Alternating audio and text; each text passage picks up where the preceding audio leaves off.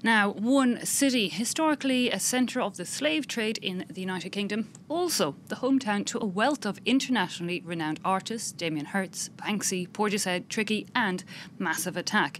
Bristol is a cosmopolitan port that unites a unique array of cultures.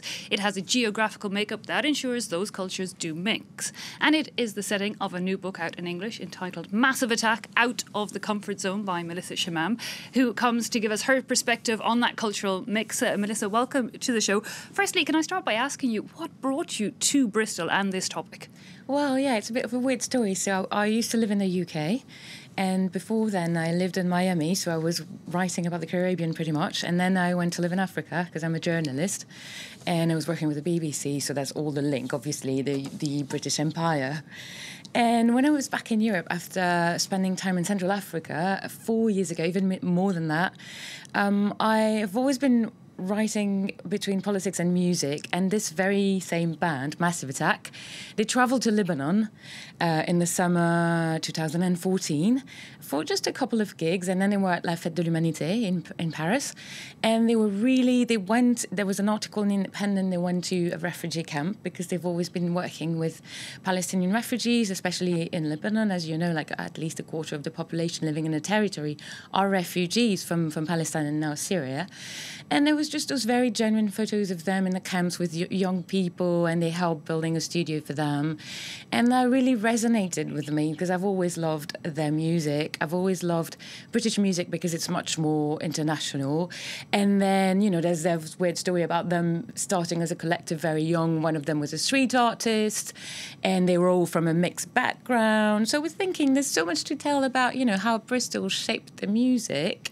And I guess I just wanted another trip. And indeed, it was uniting all your worlds. Well, your book, as you say, is predominantly, of course, about Massive Attack. They are currently in Paris for part of their 20th anniversary tour of their third album, perhaps the most popular, Mezzanine. However, this tour also examines current social and political issues. Absolutely. So it's very bizarre somehow because the band started in an underground scenes with no money, and they were just talking about their everyday lives as DJs. But 20 years on, they became extremely political. Mainly in 2003, something really changed their life. That was that one of the band members was really against the war in Iraq. So he demonstrated in what was one of the biggest demonstrations in the UK in September 2002, and then later on 2003. But even before then, when they were writing Mezzanine, there was a lot of changes in the United Kingdom. The new Labour came into power, and there was a lot of promises at the time on how it would reshape the country, and it did in a way. But when you come from like a different background, it's not so central, not so London, very much mixed, then you could see, you know, that it was also like selling the culture to market it, and just, you know, having this cool Britannia kind of tag on everything. And obviously the band was like shying away from this, and that album Mezzanine was really digging into the dark side of their own culture. So they really started to address politics on stage in a way that very few musicians have done, like quoting political slogans or showing pictures from the news. And the show that they're currently touring is quite disturbing in that way. You have like footage that you wouldn't even show on television. Like, you know, the editor would be telling you too much blood for this, and then here you have it on Le Zénith. Yeah, quite a unique and almost aggressive one, perhaps, for some of the audience viewers. But you mentioned their diverse culture. Tell us a bit more about that, because it does sound, reading your book, that Bristol is a pretty unique when it comes to that mix of different influences. Yes, and it goes back away in history. So Bristol became in the 18th century this kind of link between London and the Americas, the Caribbean and North America specifically, because it was like one of the biggest ports. It was actually richer than Liverpool at some point. And then came the train, so it was like the shortest way to go and colonize North America. So obviously that had a huge impact on back home. Like a lot of people came back from there, and they had been on boats going to Africa to go to the Caribbean. And then with the two great wars, there was an influx of migrants coming from the Caribbean specifically. So there's a part of Bristol that is like very, very Jamaican. It's called St. Paul's.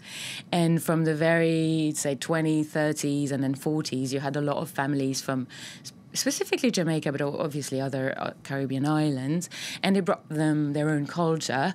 But weirdly enough, in Bristol, there was this kind of hot spot, and it really bloomed and then became quite important. So it was the home for blues parties, and then reggae came over. So a lot of people of that age in the 80s would discover like music from New York or Jamaica before London, just simply because they had a cousin and they would just, talk about it or have someone visiting from the area.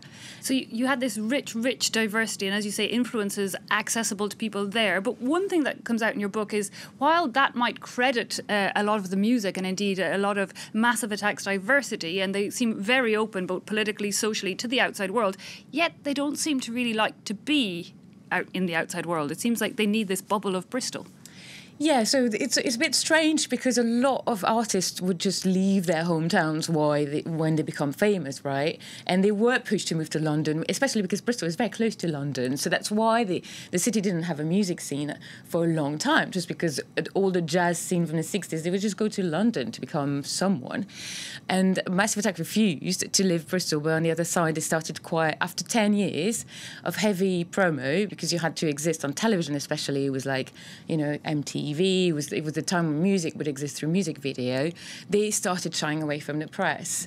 So what's the best way when you're out and about in a big party with Damon Albarn and Kate Moss to just go back to your little suburb outside Bristol in your country house or in Cornwall and disappear for 2 years without... I think Portishead was even bigger at doing this. I think the lead singer, she only gave maybe 5 interviews in 20 years.